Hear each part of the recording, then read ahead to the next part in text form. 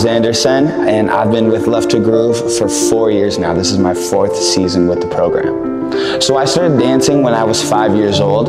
My parents raised me watching So You Think You Can Dance constantly, and I would just try my best to teach myself the moves, whether it was, jumping off the couch and almost hitting myself on like a corner of a cabinet or something. So just to be safe, they put me in a dance class, and I'm so glad they did, because I just didn't want to stop dancing once I got in. More recently, I feel like I've found my path with dance. It's definitely been its own journey, and I think the reason why I still dance and I still continue to love it is because there's still so much for me to learn. I used to try and convince myself and tell myself that I really liked that when I was a kid, like the fact that, there was no end, there was always, something to learn.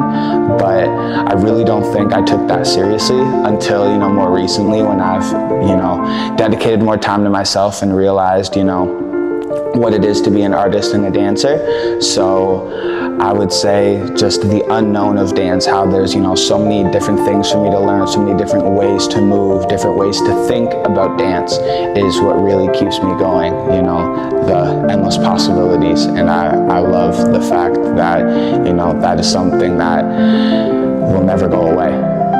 I feel as though dance is a release for myself.